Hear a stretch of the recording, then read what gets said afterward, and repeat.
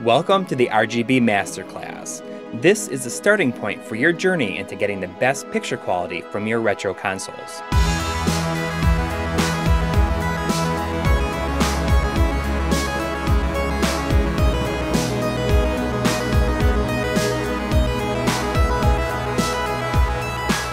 Believe it or not, these old systems are capable of some pretty crazy stuff, and a lot of them support a higher level of video quality than you may have realized.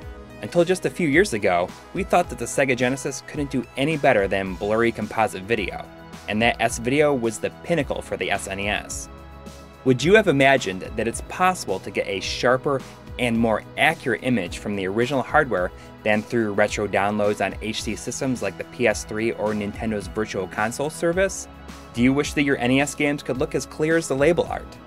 Whether you want to use your sleek HD TV or you're a die-hard CRT fan, whether you love the pixelated emulator look or you gotta have scan lines, you might be surprised by what real retro consoles can do with the right cables and hardware.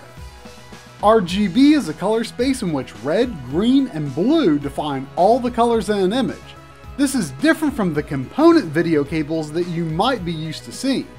But it just so happens that a great number of retro consoles are actually equipped to output RGB video. Sega Genesis, Super Nintendo, Neo Geo, PlayStation, and more.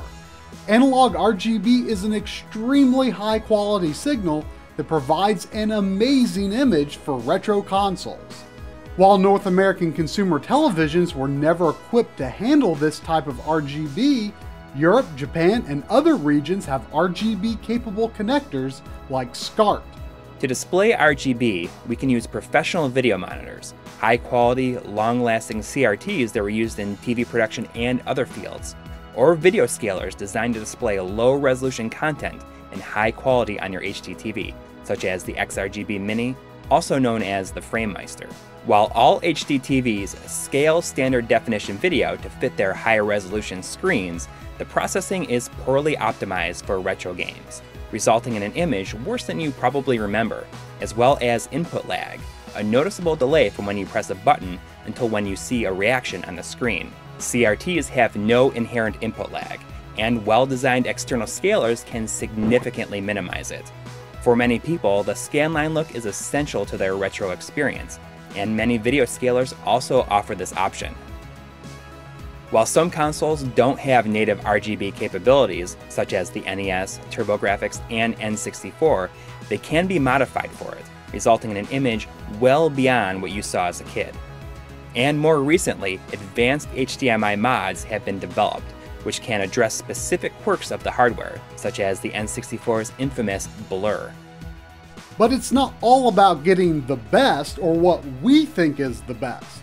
The goal of the RGB Master Class is to equip you with an understanding of all of the possibilities so that you can decide what works best for you and your setup. Details on how scalers and CRTs work, specifics on each console, special topics, and new developments. So much of the conversation surrounding retro console video quality is extremely technical, and we had an incredibly difficult time coming to grips with all of the different factors. You don't have to know how to solder or build your own cables. Retro gaming and RGB is something that anyone should be able to enjoy, so we strive to make the RGB Master Class the resource that we wish had been available when we were getting into all this. We're still learning and researching thoroughly with every episode, collaborating with respected experts in the retro gaming community who understand this stuff on a far more technical level than we ever could. The RGB Master Class is divided into 3 levels. The 100 level contains all of the basic information needed to get started and to understand what's possible. The 200 level is console specific. We explore each system and as many hardware revisions as possible to show what they're capable of, breaking down all of the options, possible modification, and quirks inherent to every console. And lastly, the 300 level contains all sorts of side topics that have to do with RGB and beyond. Everything from calibrating your display to in-depth overviews of exciting new mods. So, are you ready? This rabbit hole goes deep.